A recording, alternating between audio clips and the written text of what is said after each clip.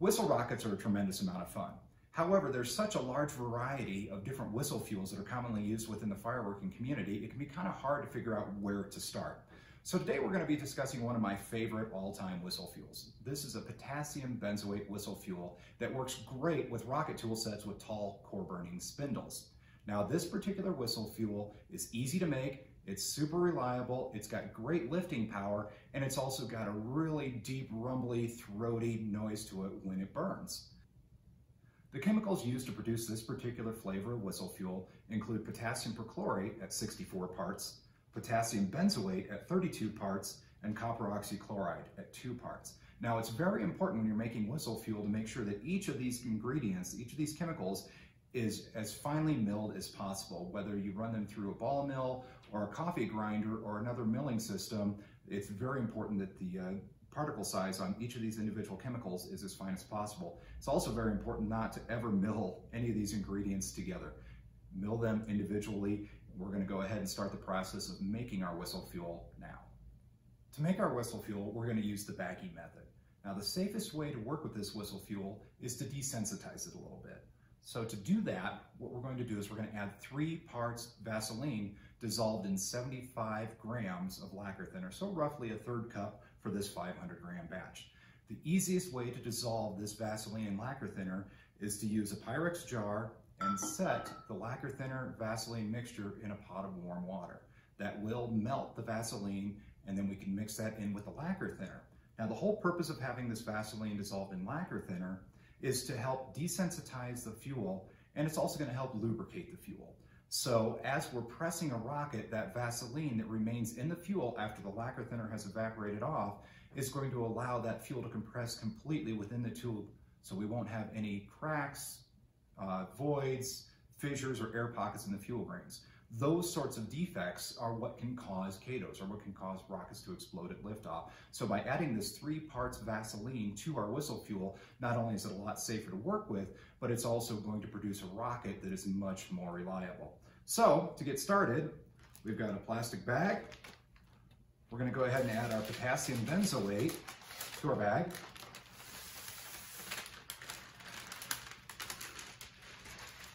And we're going to add our copper oxychloride to our bag. Notice that we're not adding the potassium perchlorate just yet. Now let's go ahead and add our Vaseline lacquer thinner mixture to our potassium benzoate copper oxychloride mixture right here. And again, all we're going to do is just dump our dissolved Vaseline and lacquer thinner into our bag. Go ahead and close it up a little bit and just knead it for a second. Now again, this really desensitizes the mixture. So we can safely add our potassium perchlorate to our mixture.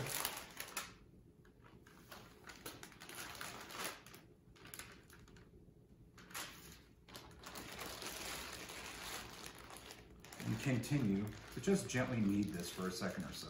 We're just trying to get that Vaseline lacquer thinner mixed all throughout the inside of our fuel here.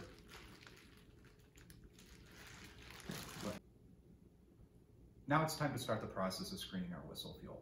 I've found that about 6 screenings seems to be about right in making this particular fuel.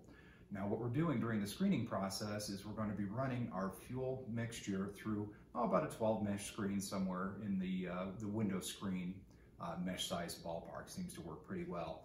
But what we're going to do is by screening this half a dozen times, it's going to allow us to make a homogeneous mixture with that potassium perchlorate, the potassium benzoate, the copper oxychloride, and the Vaseline mixed throughout our fuel.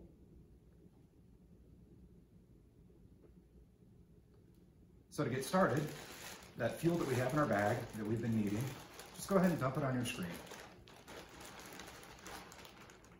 And some of it's going to stay in the packet. We'll take care of that here in a minute.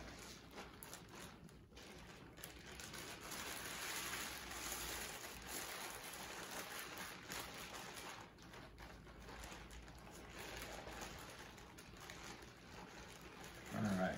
And the first screening, you really just want to kind of get the whistle fuel through the screen without forcing it, without grating it. Again, the whole idea is just to create a nice, solid, homogeneous mixture. You can see that I'm using the bag along with my gloves to help push it through the screen. This will get any of the fuel that's still attached to the side walls of the bag back into the screen. Now, the first screening tends to be the most difficult because your comp's a little bit wetter than it normally would be. If your comp is a little bit too wet to screen, just go ahead and let it sit out for 5-10 minutes or so to dry. Let some of that lacquer thinner evaporate away. So what we're going to do is just go ahead and screen this a half dozen times.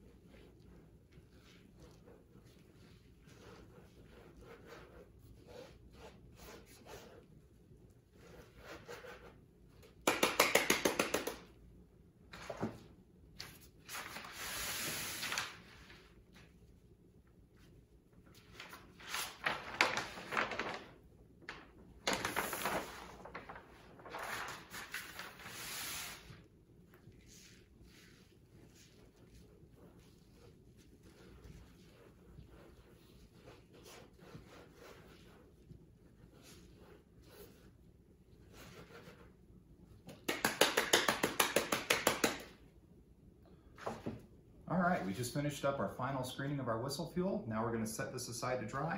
It usually takes about 2 hours or so for this particular formula to be ready to use. When it no longer smells like lacquer thinner or solvent, it's ready to go. That's been 2 hours and our whistle fuel is now dry and ready for use.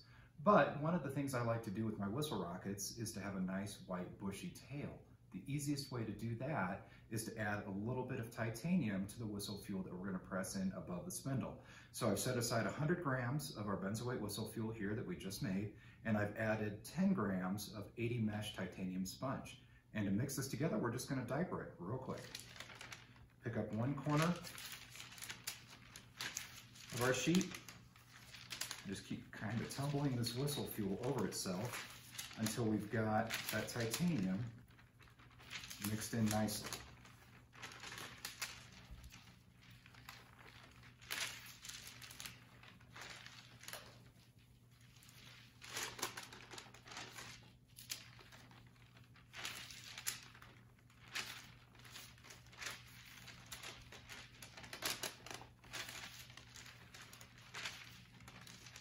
And it just takes a couple minutes to do this. But this will give us a great effect up in the sky.